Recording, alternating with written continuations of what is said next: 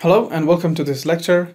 In this lecture, we will get an overview of how the TLS bootstrapping process works in Kubernetes. So here's where we are now. We've configured two master nodes, a load balancer, and one worker node. We will now see how we can bootstrap the second worker node using the TLS bootstrap approach. Let's try to simplify this by only looking at a master and a would-be worker node. There are two types of certificates configured on the worker nodes, a server certificate and a client certificate.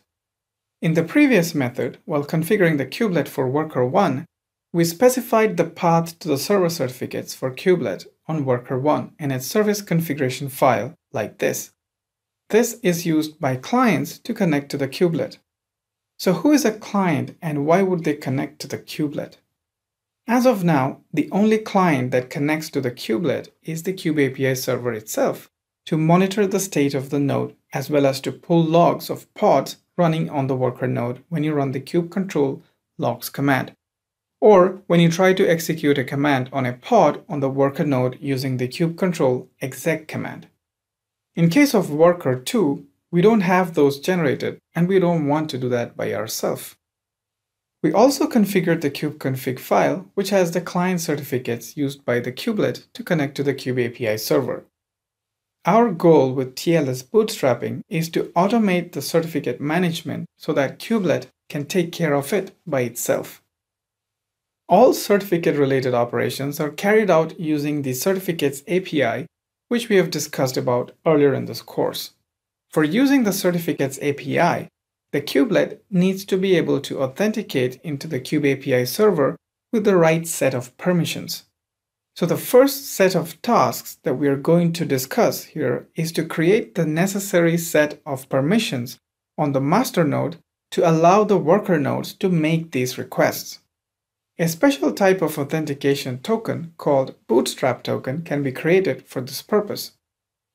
Associate the bootstrap token to a group called system bootstrappers. We then configure the kubelet to use this token to authenticate into the API server. We can use the same token for all the worker nodes or create a separate one for each node. Once configured, what kind of permissions do these tokens have?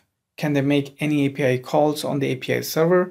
If so, wouldn't that be a security risk since we plan to distribute this token to all new worker nodes? Well, the token does not have any permission to start with, so you must assign a role to it for it to have enough permissions to make certain API calls. A default cluster role exists for this purpose, known as the system node bootstrapper role. This gives just enough permissions for the kubelet to submit a certificate signing request to the API server. Once this permission is assigned, the kubelet is able to generate a pair of certificates and submit the certificate signing request to the kube-api server. At this point, if you run the kube-control get CSR command, you will see a new CSR request come in for this node. Now you can choose to manually approve it, post which the worker node will fetch the certificate and start using it. But if you have a cluster with thousands of nodes, it's going to be a tedious task. So you can choose to allow these certificates to be automatically approved by associating another role to the group called System Certificates Certificate Signing Requests Node Client. With this role assigned to the System Bootstrappers group, the CSR gets approved automatically as soon as it is submitted and the node becomes part of the cluster. Once the node joins the cluster, it becomes part of the system nodes group and it no longer needs the bootstrap token. Going forward, sometime in the future when the certificate expires, if you want the node to be able to renew certificate by itself, then associate the cluster role certificate signing request self-node client to the system nodes group. Now that we have created the necessary tokens and groups and role associations in the master node, it is time to configure the kubelet. Now, you don't have to remember all these groups by heart. These are available in the Kubernetes documentation page. But this is just a high-level overview of how TLS bootstrapping works. So when you walk through the documentation, you can easily follow. In the kubelet service configuration, we earlier had TLS certificates. We don't have that anymore. Instead, we add a new flag called bootstrap kubeconfig, where we provide the path to a kubeconfig file that has the bootstrap token in it. The bootstrap kubeconfig file is like any other kubeconfig file, except instead of using certificates to authenticate to the API, we use the bootstrap token in the form of tokenid.tokensecret. With this setup, the worker should be able to use the bootstrap token to get signed certificates from the master API server. To enable the kubelet to automatically renew or rotate certificates when they expire, you must set the rotate certificate flags to true. Now, whatever we have discussed so far is applicable to the kubelet client certificates only.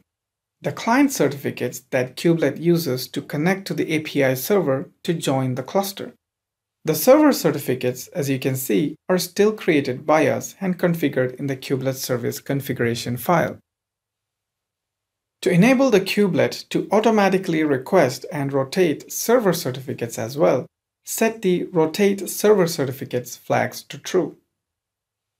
Now, there is one difference between how the server and the client certificates are handled. For the client certificates, as we saw, the certificate signing requests are automatically approved. However, that is not the case for server certificates. Server certificates are not automatically approved for security reasons. You must manually approve them yourself using the kubecontrol approve command. Once the kubelet starts, list the certificate signing requests and you will see two of them. The one with the name node and from the requester bootstrap is automatically approved. That's the bootstrap client certificate. The other is pending, is the server certificate. To approve that, run the kubecontrol certificate approve command. Well, that's a high-level overview of what you need to do for enabling TLS Bootstrap for kubelets. In the upcoming demo, we will see these in action.